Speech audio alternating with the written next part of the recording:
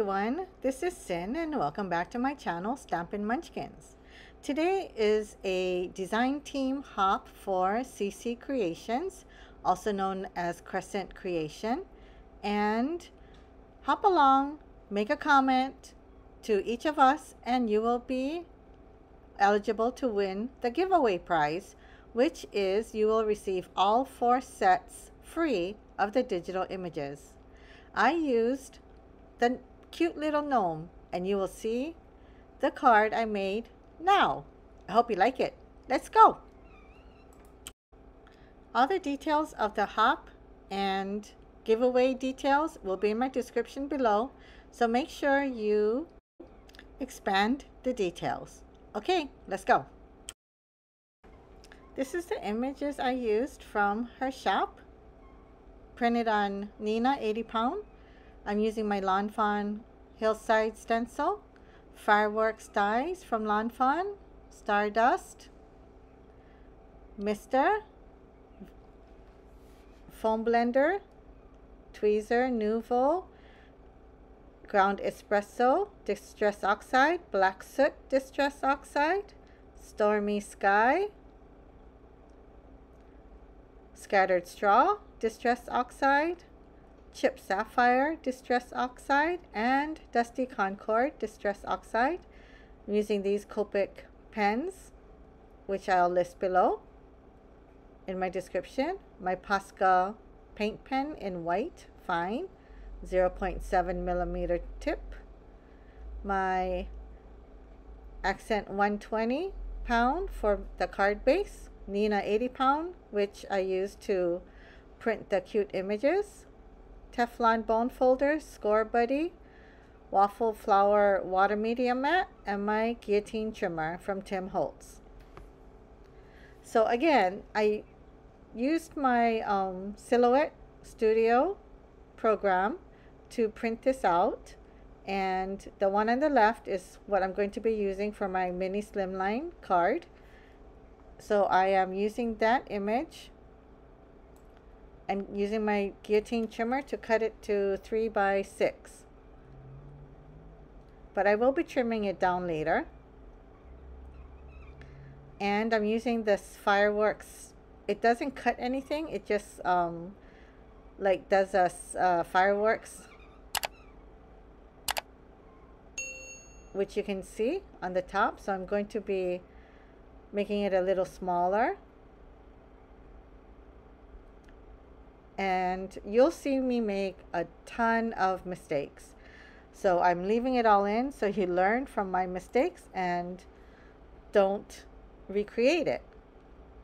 So I colored the flag offline, and I did these 3 gnomes because I just want the flag. I will be layering the flag, and I'm using my white Posca pen to clean up the stripes because it was so fine that I went outside. Red is very hard to contain, red Copic coloring, and I'm using my paint pen to do the stars. I do not have 50 on there, but I just did dots for the stars, and I fussy cut it out, all 3 of them.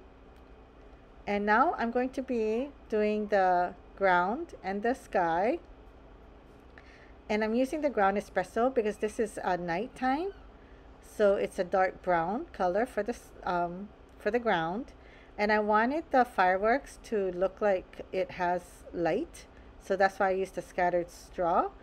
And I want it to be a nighttime scene, so I'm using my purples and blues.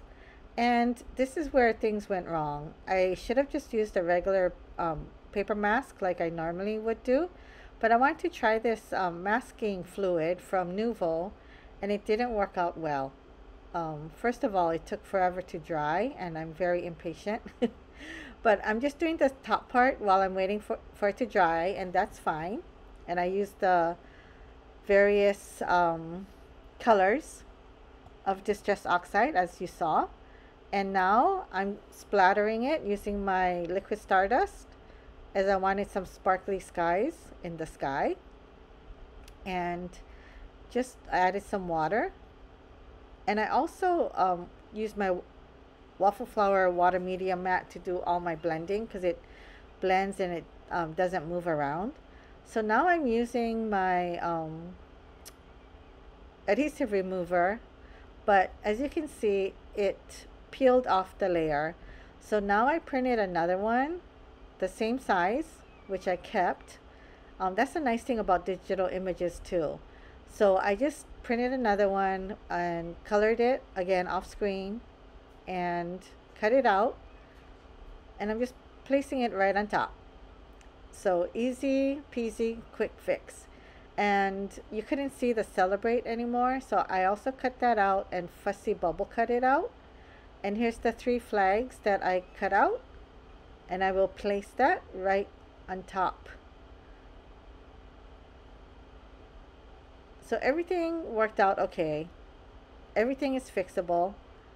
And I like how the sky turned out. It still has that subtle yellow, so that it shows that the fireworks are, you know, it has a little brightness. And now I'm giving it some highlights with my white pen again. And I'm cutting my card base to 3 by 6 since it's a mini slimline, and I'm scoring it at 3 inches.